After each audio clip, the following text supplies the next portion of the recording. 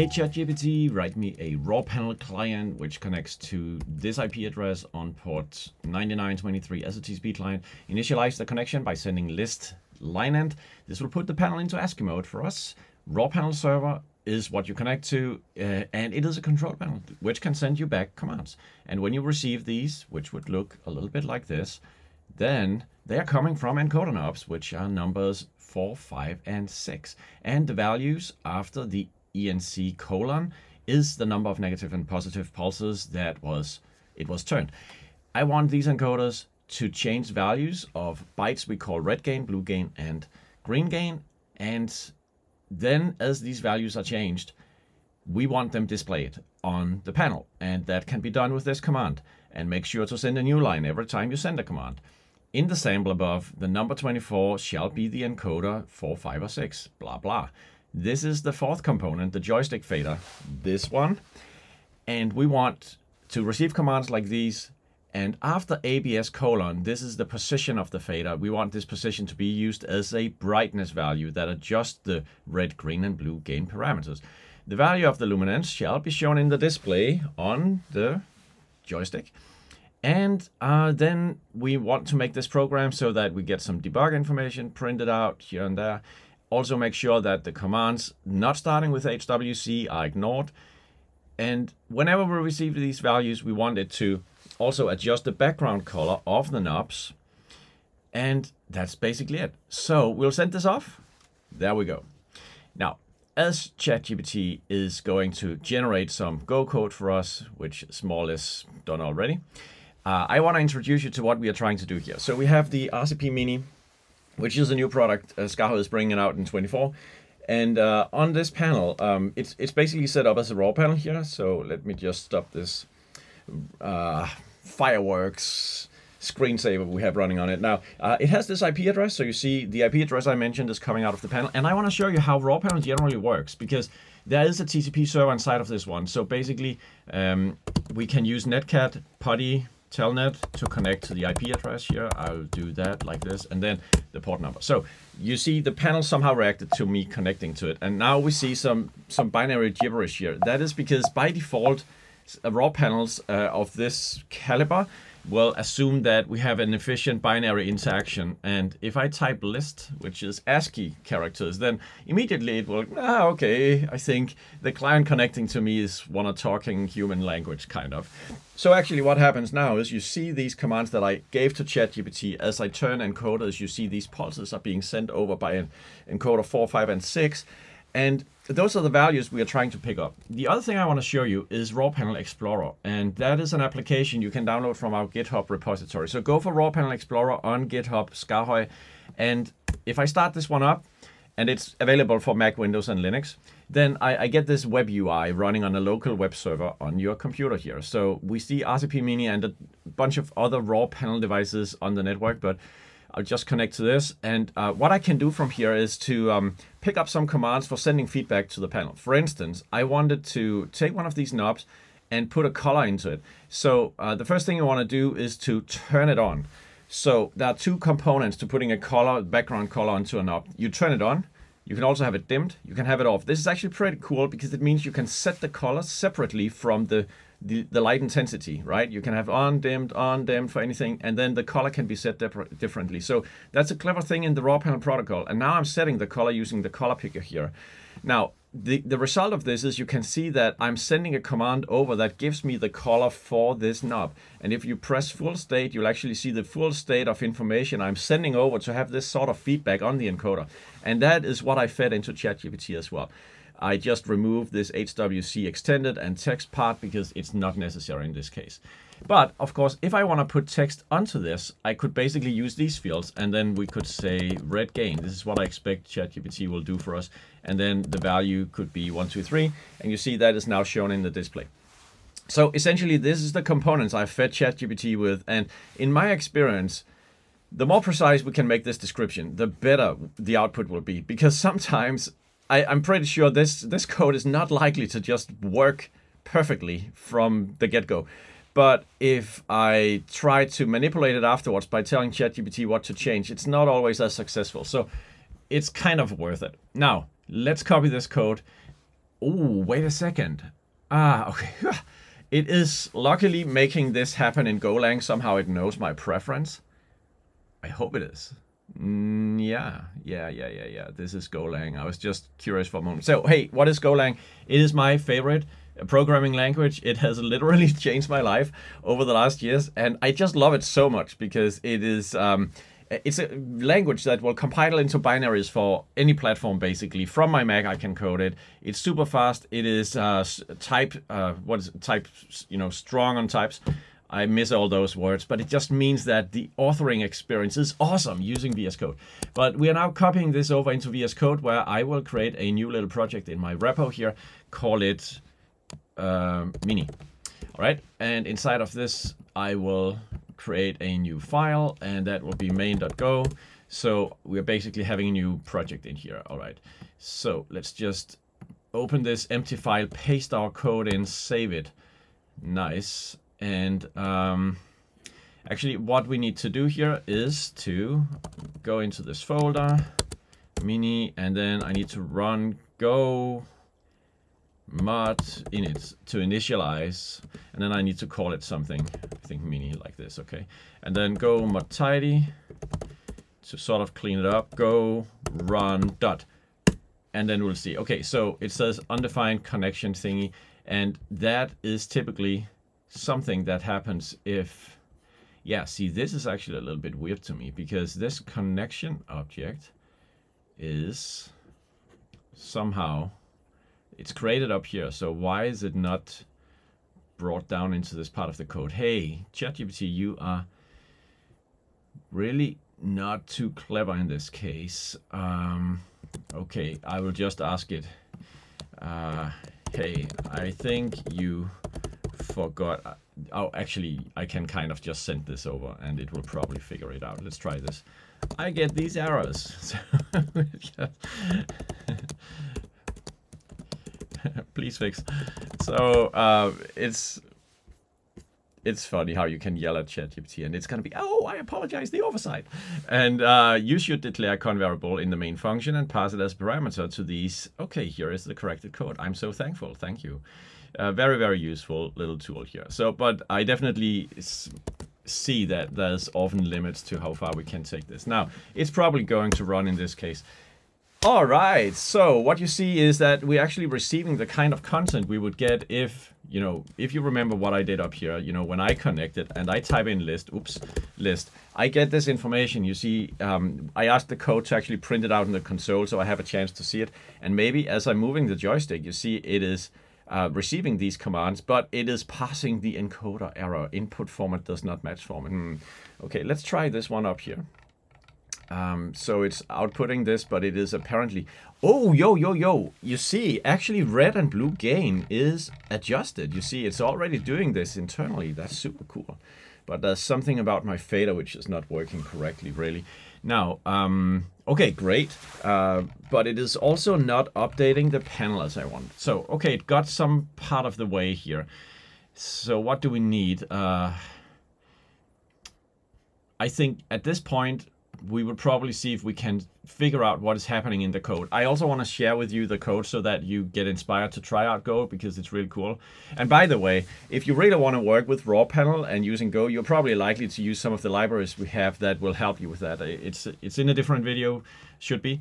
But it is quite, this is like very hacky cowboy style of doing things, where the first thing that happens is we make the connection over to the panel. So that's easy and done. We initialize with this, so it gets into ASCII mode. And then basically the program is running this little loop where it is scanning for commands received from the panel. And we get it written out into the console right here. So it is now saying, if we see this prefix, then pass the encoder value from the command.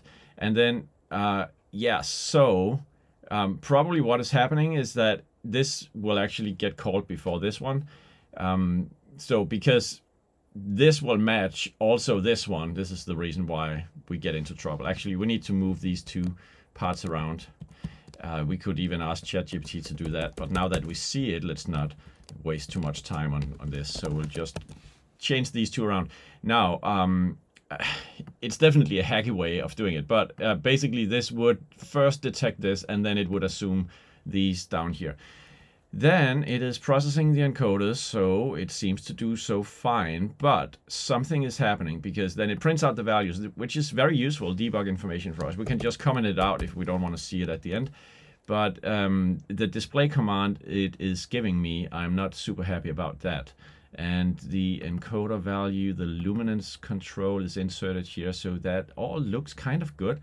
But I'm not sure I'm happy with this. I think this is actually the problem, that I'm trying to insert that line break at the end.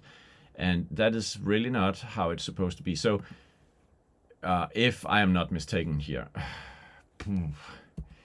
So actually, I think it's better to just do like this. All right, it has to do with whether the \n is interpreted as, you know, I want the character 10, ASCII number 10. So I'll just add it to these command strings like this. So actually, this may be the fix that we need. Let's try it. All right, so I'll just run this again. And then, okay, guys, look at this. Something is working. And that's pretty nice.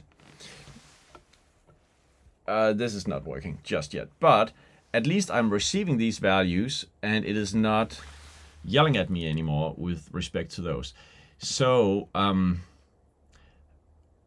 let me see. Red, green, and blue gain. Probably they are set up as global variables, yes, and the luminance control is global as well. It means that they are accessible from other parts. So as I am increasing, decreasing these. By the way, what happens if I go all the way to the bottom? Yeah, okay, fine. It's not exceeding the limits. That is a good thing. And why is that actually? Because I'm just changing the value here. So I can go negative. I go negative here, and negative numbers shouldn't be allowed. Okay, so there's a little bit of cleaning to do. Basically, you would like to say stuff like if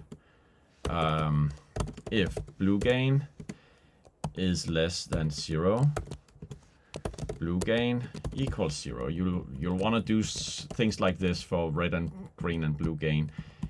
That would be red, and let's do it here as well, green. All right, so we can just quickly check, and then if I turn the encoder the wrong way, you see I can turn it up, but I can't get it into a negative position, so that's great. Probably, you basically need to make the same for the upper end of the range as well.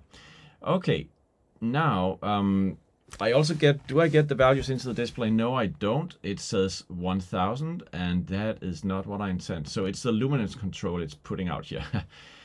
Yeah, it's kind of messing up things altogether, but let me see. So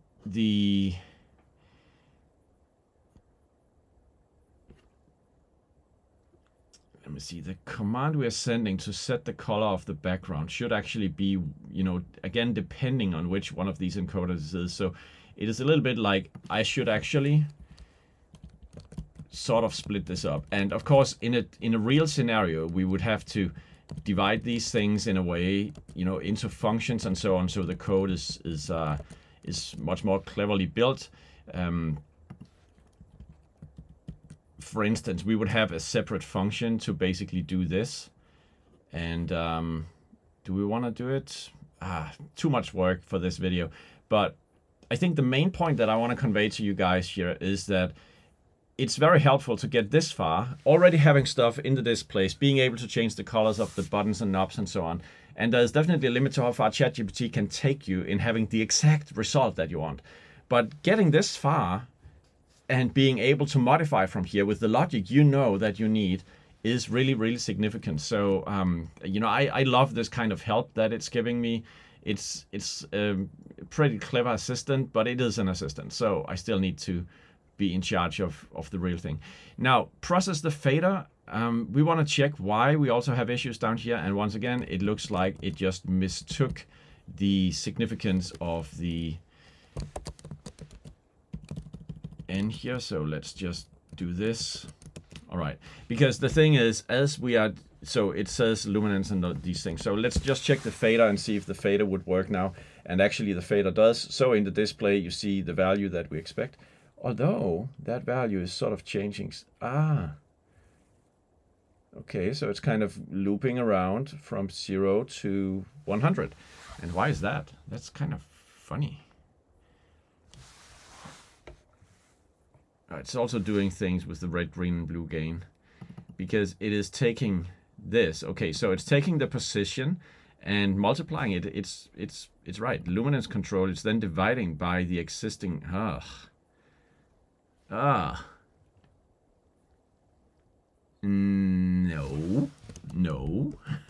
What? No. What's going on? First of all, it is putting the luminance control up here, which is, okay, I am sick and tired of that. I want to have this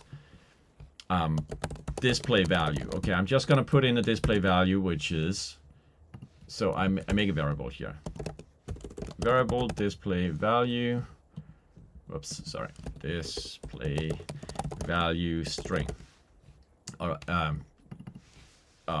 integer. All right, so that's gonna be easier for me just real quick, because then green gain, and for the blue gain, I'm basically setting a variable temporarily here so that in my display output, I just paste that in, and then I should get the true values up here as I'm adjusting those. Okay, but what happens? Luminance control. Ugh. The position I'm getting,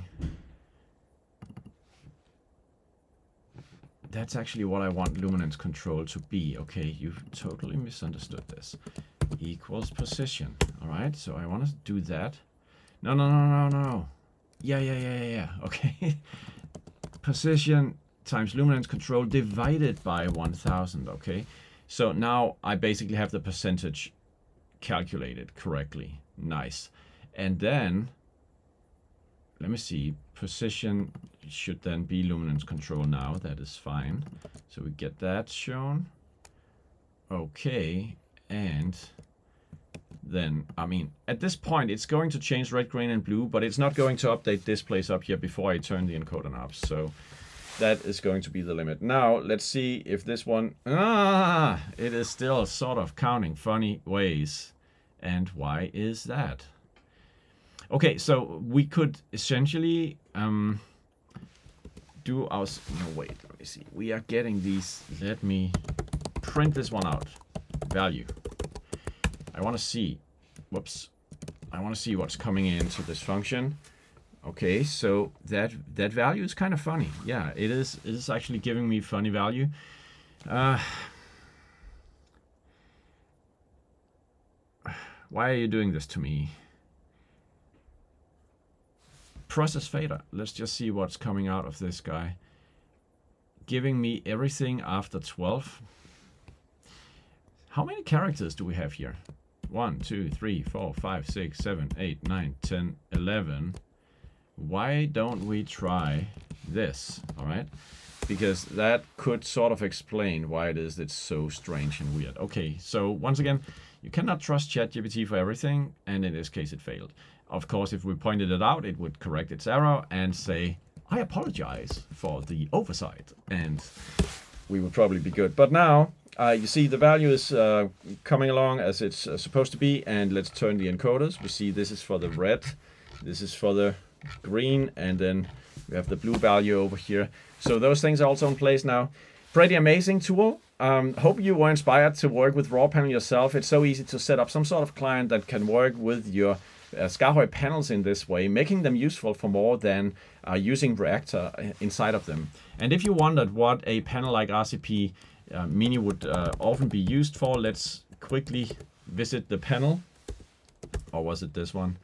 RCP Mini Pro, yes, okay. So you see that we have on the panel, this is the web UI of the panel, we have Hardware Manager enabled, which is listening on port, not on the socket. But what is the typical mode of our panels is that they are listening on internal socket. The moment I do this, you'll see that it's losing connection. Oh, yeah, okay, you're not seeing it because it's not. Oh, yes, it is restarting. That's nice.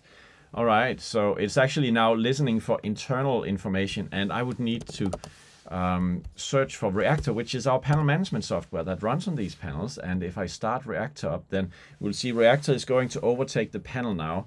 And that is the usual way it's working. But you see that already by default, our panels are ready to talk to the world around them. And most of the time, they are actually used internally. So the internal engine that we are using externally is also used by Reactor, which is in this case running a profile for RCP Mini, having a ton of dream chip cameras associated with it, which you can choose between here, paging multiple cameras and so on. So this is something I did another day, and working as an RCP for these cameras. It is also possible to combine these two things. Should we try? I don't know if it's gonna work, but okay, we can do it. We can do it. So we just disabled raw panel for this one. In general, I mean, if we try to connect to it right now, if I try to do this connection, you know, I'll just get rejected, and our little Go application won't be able to connect. So we are essentially in a place where it's like either or. Either we run Reactor or we run raw panel. But there's a way we can try to add raw panel to it. So if we search for raw panel here, maybe we have a core SKAARHOJ raw panel. That's the one I was looking for. So let's just try this one out and install this.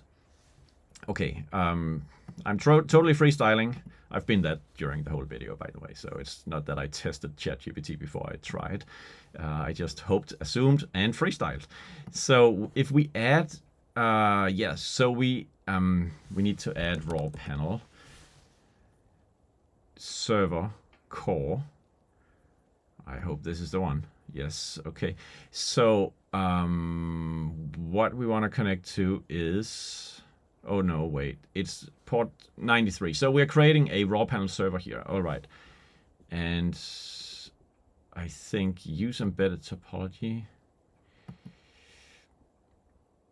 Constraint to topology, variant. Okay, what does it say? If set, the device will only allow triggers and feedback for hardware component IDs which are compliant with the topology of the panel. And the topology of the panel that we can use is found in this list, which doesn't have RCP Mini in it because this is not a released panel just yet. So maybe we'll not constrain to topology. Training mode, no. Okay, I think we'll just save, okay? So, and it is there, it is ready. So can we actually connect to it? Let's try. All right, so what happens if we connect? We are connected, we type in list. Not so successful, but I'm also connecting to the wrong thing. And how could that suddenly happen? Let's just try this. List. Okay. XP core. So probably, yeah, nothing is going to happen when I turn encoders just yet, because I need to go over to configuration, and then I'll probably use the cool Reactor 2.0 user sections. And the user section is like on top of everything. I can sort of do my own. And then on this one, I would put in raw panel server. Let's try encoder action and see what happens. And this would mimic, yes, hardware component ID 4.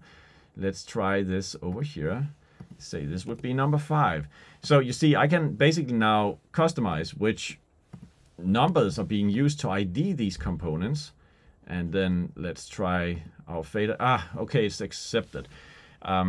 Yeah, so for the user section here, the iris joystick is not included for whatever reason, but at least these are. And I think if we can go back to our terminal, and we should be able to see that we're actually receiving these encoder pulses over. So that's great. I am now curious to see, can we actually run our script on top of this? And it seems it's connected, and things should be fine. Okay, let's try it out. Did it just crash? No? Can we run it? No. Why is it exiting? Of course, guys, it's too weird and annoying. When I stumble into a problem like this, I fixed a bug in the device core for the raw panel. So now it actually does work. I just tested that using my my client here, which is the connection to the XP_core, which is the raw panel implementation that gives us just access to these 3 knobs on the board. So what we can do now is getting back to our business and run our application. So let's see what happens. We see our red, green, and blue works.